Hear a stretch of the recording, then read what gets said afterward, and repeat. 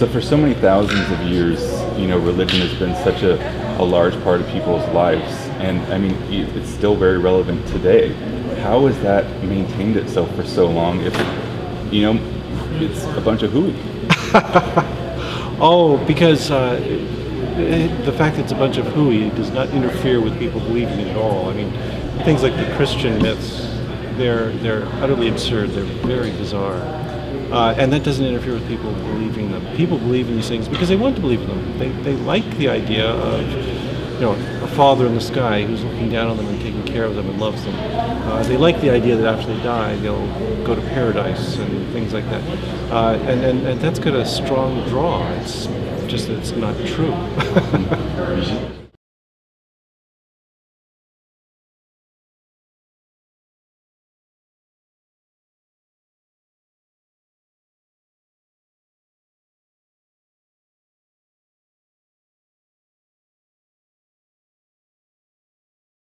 Plagiarized forward that gets everything wrong. It's just a real shame.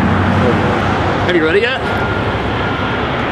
I have read this, of course, many times. Did you read the intro yet? Yes, and it made me gag. Oh, it's so bad. That's terrible, yeah. Yeah. Why do you even want to associate with a moron like Ray Comfort? I don't understand. It's consistent. If you walk by a stove and put your hand on it 1 week and it burns your hand, you're not going to walk by and put your hand on the stove the second week because you expect the universe to be consistent. Otherwise, you know, why did I bother not putting your hand on it? So, I just apply that to things like Christianity. People don't rise from the dead. People don't walk on water. These are things we should reject out of hand. That is absolutely right, that people don't rise from the dead, but Jesus isn't a person. He was God in human form. So what is your evidence for that? Have you ever read the Bible? Yes, I was brought up a Lutheran. Okay. And realized very quickly it was crap. Why is that? There's nothing believable in the Bible. Why is that? Why?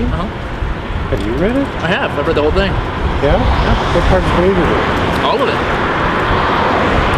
Goldilocks and the Three Bears says, well, it just says they're bears that eat porridge. Okay, I realize the book says that. Why should I believe it? The Goldilocks story? No, well, obviously. Or Jesus? Why should I believe that Jesus was God like the book says? You're just reiterating what the book says, but I need to know why I should believe it.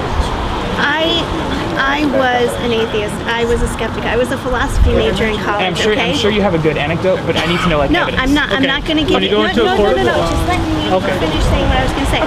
Okay. I believe that there is a difference between blind faith and God doesn't ask for blind faith. He asks for reasoned faith. Okay, so you have reason and evidence. I have reason and evidence that I have found in the Bible. So you actually believe that God had sex with a virgin? No. And gave birth to himself? No. You don't think Jesus was God? No, Jesus was God, but he didn't have sex with Mary. Oh, he did it magically in some way. Well, through the Holy Spirit. See, that's the power of God. He can speak through the Word and have it done. Okay, so he can speak at virgins and get them pregnant. Well, he did with Mary. And gave birth to himself. Mary gave birth. Yeah, he used a vessel on earth to do that. Sacrificed himself to save us from him.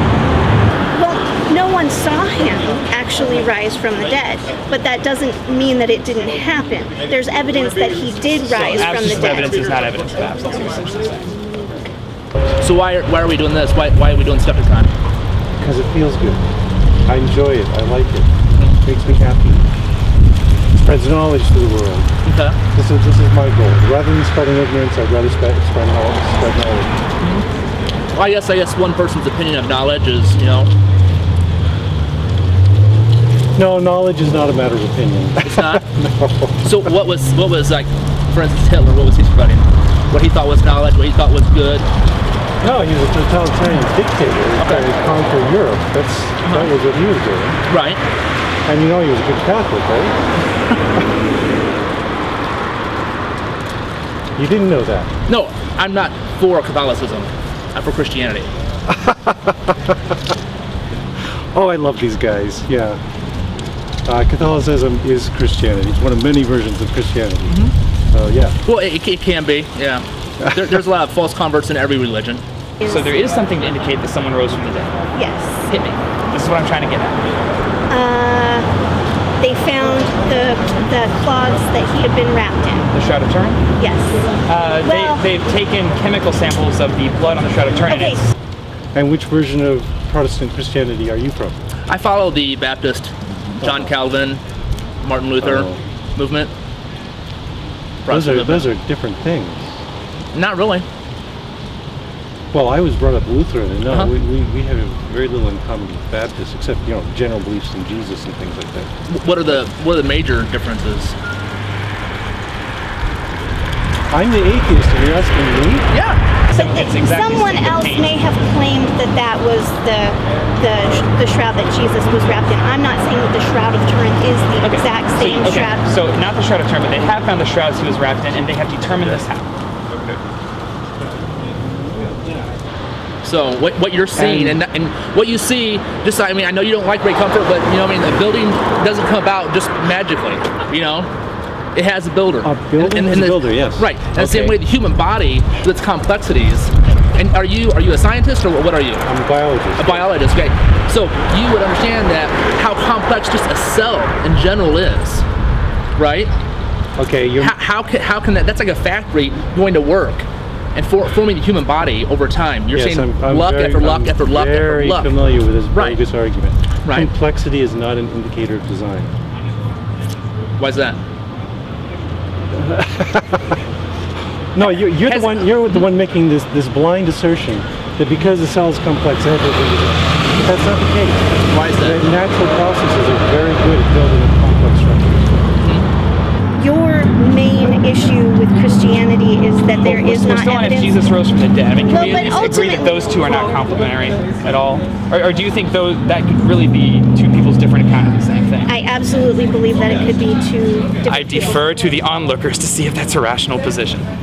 So you're saying the world is trillions of years old, and through multiple chances, 4.5 billion. 4.5 billion. Okay. And where do we come up with that? Where do we get 4.5 billion years old? The primary technique is radiometric dating. Okay. Yeah. Okay. So that same technique that you're talking about was used on it was used on lava spewing out of a volcano. They radio tested it. It's 4 hours old. Radio tested it, and it measures somewhere in the millions of years old. So that. Where are you getting this stuff from? I've gotten this information from books.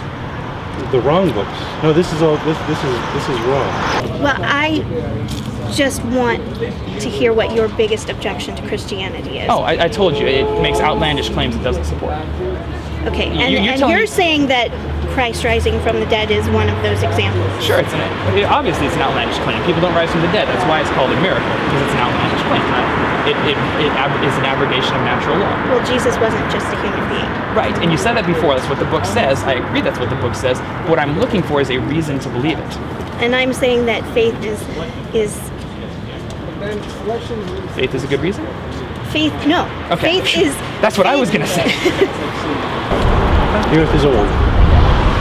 I believe a creator created it. He can create anything to be as old as he wants it to be. Oh, you believe in the trickster God then, the one who lies to us. Well, if that's your perception of him, that's not my perception. That's not the God of the Bible. No, that's what you're saying though, is that God is willing to lie to us about the age of the earth.